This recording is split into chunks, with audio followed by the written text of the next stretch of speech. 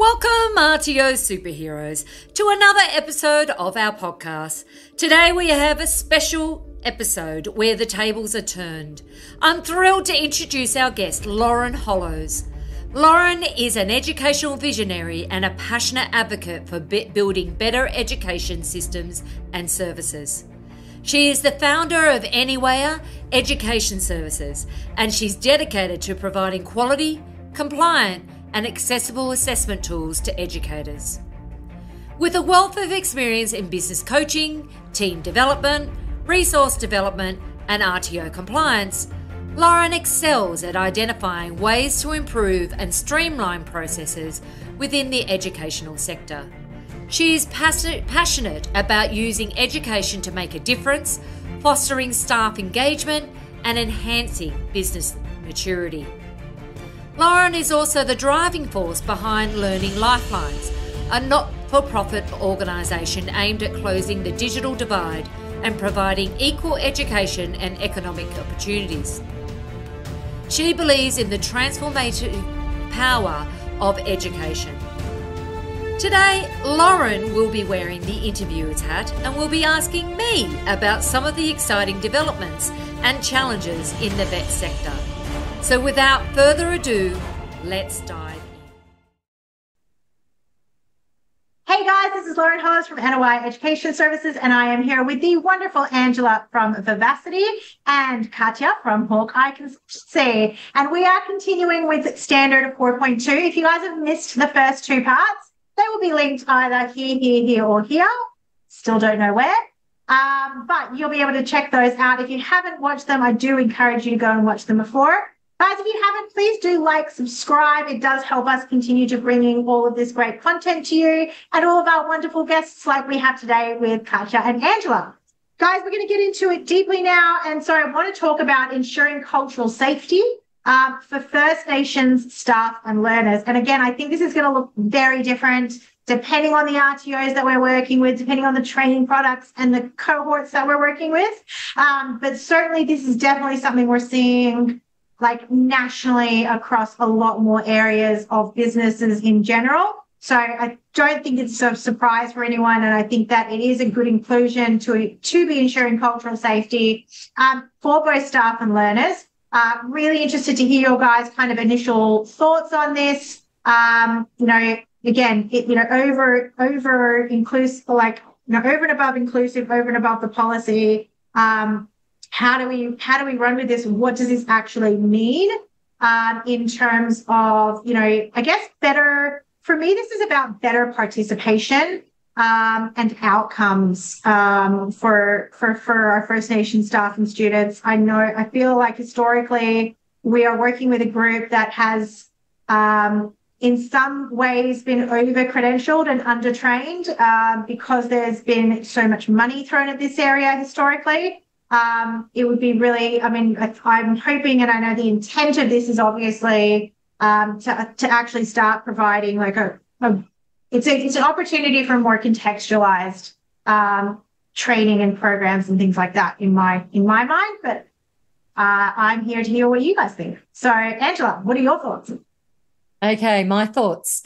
So first up, we identified in our team that a cultural safety policy and procedure will need to be put into place, specifically addressing the cultural safety of First Nation staff and learners, so being aware of both and ensuring that it acknowledges and respects their cultural perspectives and needs. And I think, as I've said in previous episodes, I think this is very interesting that this has come into the legislation, considering it has been coming up in a lot of different training products where it is a requirement as a unit within the training products. But also what I find very interesting is that this has been incorporated into our legislation, even though we had our big campaign last year with the yes or no campaign when it came to First Nations and having it as part of our legislation with First Nations, and that we got a no, and now it's going to be incorporated within our legislation. So I suppose it's a different way of focusing on it as not a yes or no statement, but more of a inclusive statement when it comes to including it within our policies and procedures and being aware of it. You know, you never know when you're going to have a First Nations person within your classrooms, because not everyone identifies, even though they may have First Nations backgrounds as well. And one of the things, like for me, I've got very much involved with this because my husband's actually First Nations background, so he never embraced it as when he was younger, but he definitely is embracing it now. And I think there's a lot of people who are discovering their roots and learning a lot more about it. And I think it's because we are more aware as Australian culture. We're more aware of it now.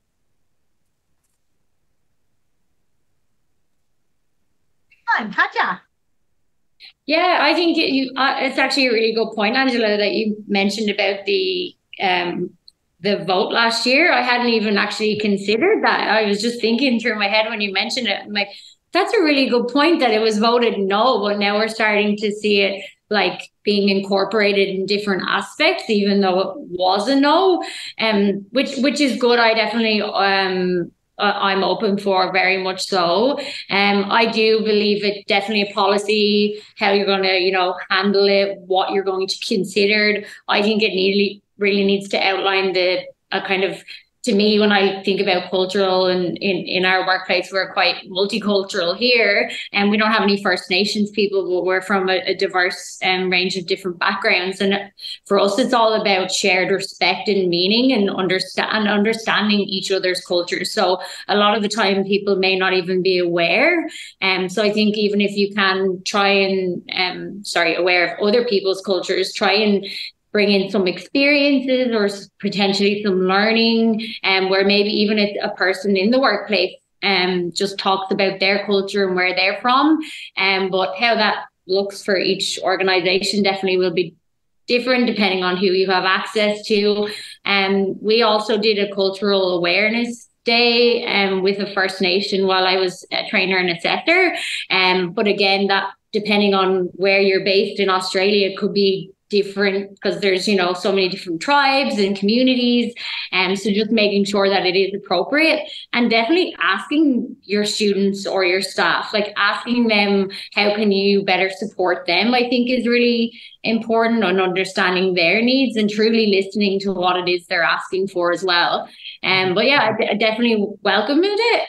I probably am a bit unsure as to how fully that or what implications this might have on an RTO, and how I suppose ASQA are going to audit them on this, but definitely a policy and procedure, and make sure that you're actually following that policy and it is reflective and aligning to the practices that you're going to undertake. Don't say all these amazing great things if you're not actually going to do them. Make sure that you are doing them. One thought I had is, would part of this be that we need to do an acknowledgement to country? Oh, at the start of training or anything. Mm.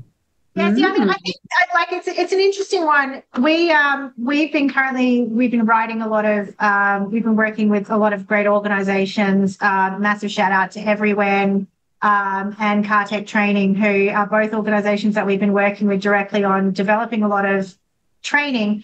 I mean, for me, a lot of this comes into the fact that we're seeing in a lot of different training packages work effectively with diversity, work effectively with Aboriginal Torres Strait Islander units. And one of the things that we've been doing is we've been rolling out some of these training packages and writing some of these materials with the industry experts. Is they're turning around and going, yeah, this unit's not actually written, like this unit is written for a very particular group, but it's not really thinking about how this is going to particularly work when we're putting it into practice in this particular environment.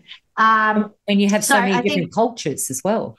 Yeah, that's right. So I think it's about, it's about thinking about when we're actually building training materials and we're going to be working with particular cohorts. Yes, we've got a responsibility for industry engagement, but I think this takes it to a wider stakeholder engagement. And I mean, we've been very fortunate to build, training materials, that have all of the content that we've built has come from industry consultation with, with elder reference groups and stuff like that. So we've taken all of their knowledge and put that into the training materials, and we've recorded their sessions and taken direct quotes to build into the training materials. But it's one of the first times that we've really been able to have those reference groups and those elders actually lead the direction of the direction of the training, and have their voice lead the direction of the training.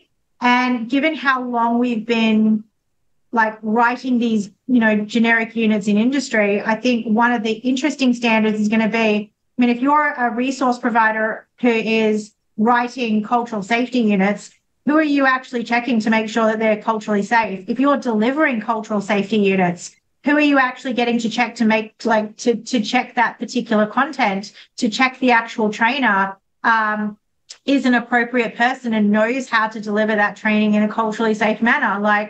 I think that it's about getting, if we're training horticulture, we need to be talking to horticulturalists. If we're training cultural safety, we actually need to be talking to people who work in the domain of cultural safety to, say, yes, that is safe for my culture. Do you know what I mean? And I think that's a big component that's been missing from a lot of the units and a lot of the training that we have had out there before.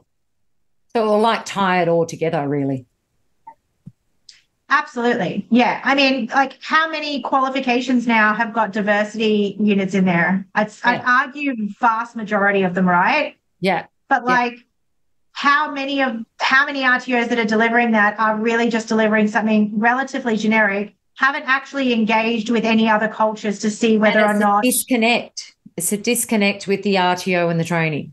Yeah. Absolutely. Specifically tailored to their needs then, really, if it's not been checked to ensure that. There should be that extra layer. So I think that, for me, I think it's going to be really interesting to see how that gets rolled out across a lot of things. I think it's similar to that well-being issue of if we're going to be training, if we're going to be ensuring well-being, we went through all of the training packages, and we've kind of identified 2 units that are all about supporting personal well-being. So for me, a lot of my RTOs, incorporating well-being into the discussion and evidencing how we, support learner well-being, we're actually adapting our unit selection to include a unit on how to manage your health and well-being, and incorporating that into the vast majority of qualifications, because what better way to evidence that you're supporting learner well-being? And I think by incorporating that cultural safety policy and procedure, it's First Nations, but it's also looking at all cultures, I think, that we need to have within our policies and procedures.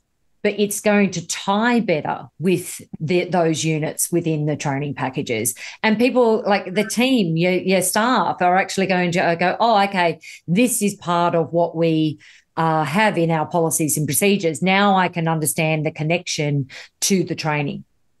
Yeah. I think that health is health and community services are a really interesting area. If you're delivering to international students and the way that in the West we're comfortable talking about, men and women's sexuality, that does not cross across the vast majority of cultures. So, when a training package requires you to cover X, Y, and Z, but culturally, that's going to work out differently. How do you discuss that? How do you build that into your TATs? I think these sorts of things are going to definitely come more to the forefront based on what we're seeing in the political sphere. Yeah, well, I'm wondering what's going to happen with pronouns, and I know big thing for me is we've got family members now who don't identify as he, her, he, him, she, her, and bringing in pronouns. I'd like to know where this will fit. Most probably the next one, protect learners and staff from harassment and discrimination. But where will they have that within in our training, but also within our requirements and policies and procedures when it comes to respecting individuals? So it was interesting that you brought that in, but there is so much more than just First Nations. I think it's very important that we're bringing First Nations in, but there is also a whole heap of other culture and pronouns and things like that we need to bring in as well. I think a lot of that, I mean, for me, so much of that just boils down to, can we build respectful relationships with our learners? And I find that in 90% of cases, I'd argue 99% of cases, right? If I come to you and I treat you with respect as a person, and you come to me and you treat me with respect as a person, you know, we'll all make the efforts to use and refer to each other how we all prefer. And where we make a mistake, we understand that, you know, people are going to make mistakes because human language evolves, and, you know, it's harder for some people to keep up with that than it is for others. To this day, I still refer to everyone as sir and ma'am. Like, my US culture, my US upbringing, I've smashed it into my boys. I'm like, nope, if you come across and you go, I'm sorry, sir, and you go, I'm sorry, ma'am, you know, like, and I step out of the way. So my Southern kicks right on in, you know, and I just kind of go, as long as everything is brought with that idea of, you know, I respect you, you respect me, we're all going to do our best. I think the 99% of trainers, if you can set that up in your classrooms, you're going to be okay. I think the challenge comes into it where from day dot, respect is not happening on either side. And so there's no discussions about like accountability, roles, responsibilities for like students or for trainers.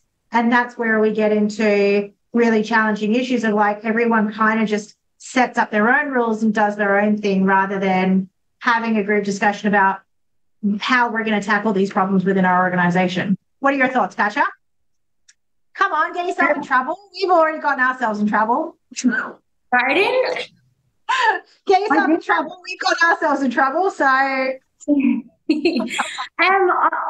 just wanted to add, I think from what you mentioned about pronouns and stuff as well, and just to add on to that, I thought it was really interesting, like what levels of resources and support services on top of that we then need to consider. So not only for First Nations, but even, you know, for other culturally different people, and to what level, like, are we going to have to implement counselling services? Is there going to be mentorship programs? What does that look like, and what are the additional costings?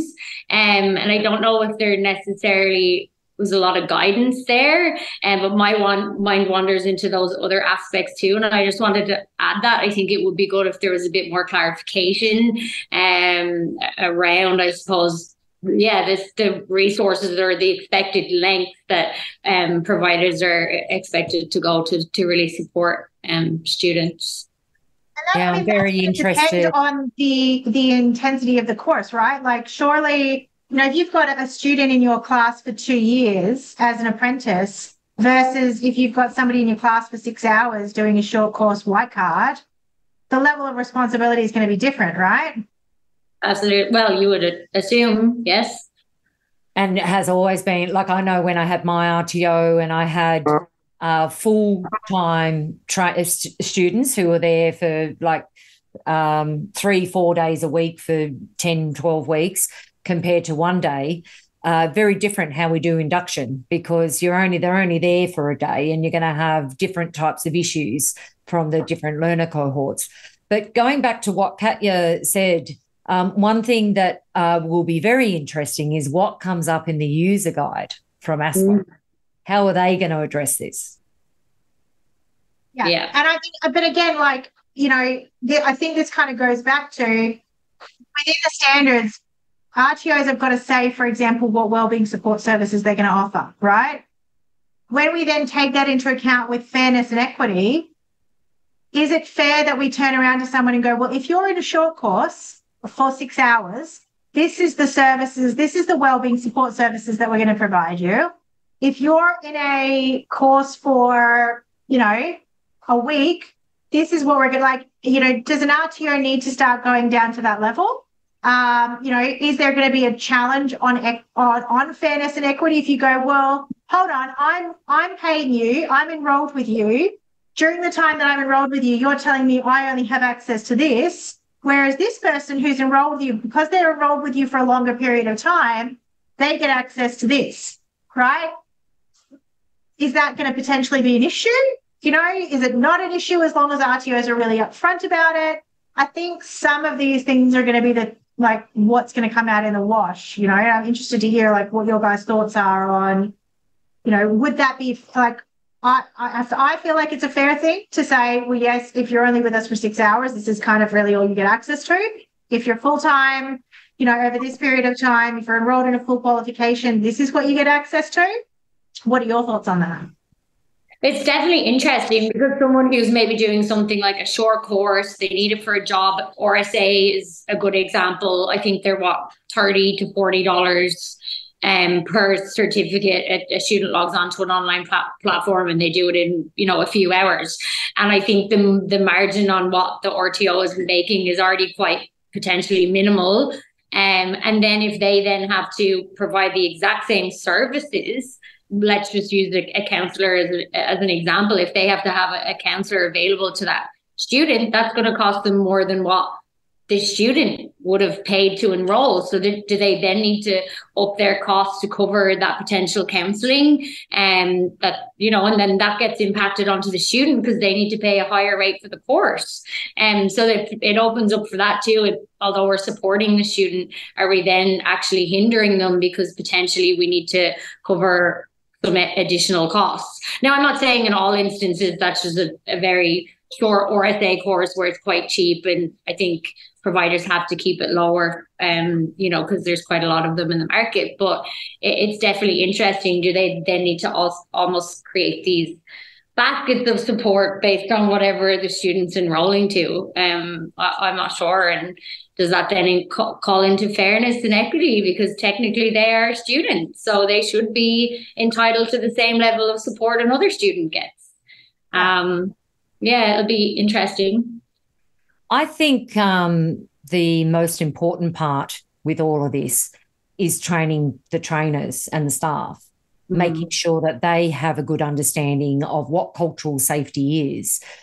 We need to start with the team and our trainers and assessors first and make sure that they have a good understanding of what does it mean to implement cultural safety within the RTO. And if once they've got it and you've got that as part of your culture in your organisation, then it won't matter how long your students are there for, whether they're there for a day or they're there for a year, because the trainer and the staff and everyone involved in the organisation has this part of their culture in the organisation. It will pass on to the students. So I think the important part is firstly training staff and trainers and assessors, then secondly bringing it in for learners and students. One thing that I used to do when I had my RTO for a one-day course or a short course, we used to just run the induction video on a loop at the start of the training, and the trainer didn't go through it. So the students could read it as they came into the room, and as we got set up, that was just running in the background. Whereas for longer courses, if it was 2 weeks or more, we'd actually do an induction session, and we would adapt the induction depending on the training the course that they were doing. So it would be induction into the RTO, but it would also be induction into that training that industry sector. For example, aged care. So it might be we do induction to the RTO, and now this is an induction to what to expect with this training and working in the aged care sector. So I think it can be adaptable without too much of expense, but the most important part will be the training of the team. Guys, we're going to wrap it up. So 4.2, if you had 2 minutes to provide advice to RTOs on what they need to be doing in relationship to this standard, what should they be doing? Angela, I'm going to put you on the spot first. I think the first thing you need to do is start doing some research into like what policies and procedures you would need to integrate into your organisation. We've already identified a number of policies and procedures that we would implement into our organisation or into our policies and procedures. So it's really reviewing what you've got now and what you may need to include. So if, like, I know we've got a lot of clients who are Aboriginal Torres Strait Islander RTOs, so they specifically deliver training for First Nations. So they would already have policies and procedures in place for First Nations. We've got clients who work in the disability sector who would already have policies and procedures around disability. So it's really reviewing your current policies and procedures, see where the gaps are and what you'll need to add in. There will be a lot of RTOs that won't have First Nations and they won't have disability. They won't have policies and procedures around that. And that's where I encourage you. You'll need to do some research into it and then write policies and procedures on it. We're already doing that. We're already doing the research into all of these areas and already rewriting our policies and procedures in accordance with these requirements. Excellent. Katya, over to you. Yeah, I completely agree with Angela. Definitely looking, try not too much to reinvent the wheel. Definitely look at what you've already got. A lot of providers already have a lot of, or potentially a lot of these policies. And do research into what it really means and collaborate with your staff as well. Get their feedback on what it should be incorporated into the policies, and make sure that once they are developed that you're training your staff on them. They're aware of what they mean. Add it into your recruitment processes or your hiring process for onboarding. Also collaborating with the First Nations people and culturally diverse people as well. If you can get a local elder involved in reviewing any policies, I would highly recommend doing that too. And, seeing if there's any insights into their needs or their perspectives maybe that you haven't considered in your policies. And then having some type of I suppose culture of promoting inclusivity within the organization. Maybe it might be like, having a monthly catch up with someone and someone shares what they're doing that month or what their cultural background that month, and learning so that you're continually fostering that culture of inclusivity and diversity. And then documenting. So anything you're doing, make sure that you're documenting it.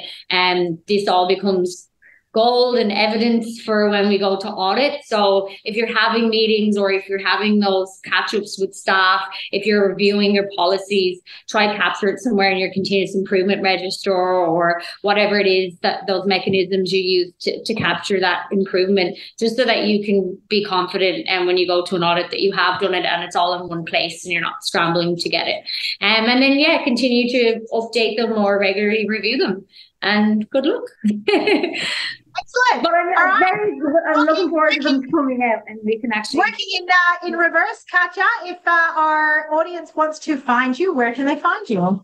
Well, you can find me at hawkeyeconsultancy.com.au. You can also find us in Southport. We're located on the beautiful Gold Coast. I am on LinkedIn. I'm probably not as on it as often as I would like to be, but you can also catch me there. And I have a wonderful team. So if you ever need any help, just call the office and someone will pass it on to me. But thank you so much for having me. And all of those details will absolutely be below. Angela, where can we find you? Okay, so you can find me on LinkedIn. I am pretty prolific on LinkedIn. So Angela Connell Richards. I am the only Angela Connell Richards on LinkedIn, so you won't find it hard to find me. So I'd love for you to connect with me. In particular, we're doing a lot of discussions around the new legislation, the vet reform, not only this, but the workforce development planning and those sort of requirements as well.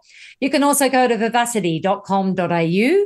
And And I would encourage you to join the RTO community group, which is on Facebook. So if you look up the RTO community, continue the conversation there and join like-minded vet leaders who are also very passionate about the training industry on our RTO community group. And we also got the RTO job board. Thank you for joining us at the RTO Superhero Podcast with me, Angela Connell-Richards. Please take a moment to rate and review the podcast on your preferred podcast app. Each rating and review helps me fulfill my goal of helping training organisations around Australia to learn and grow in compliance and business success.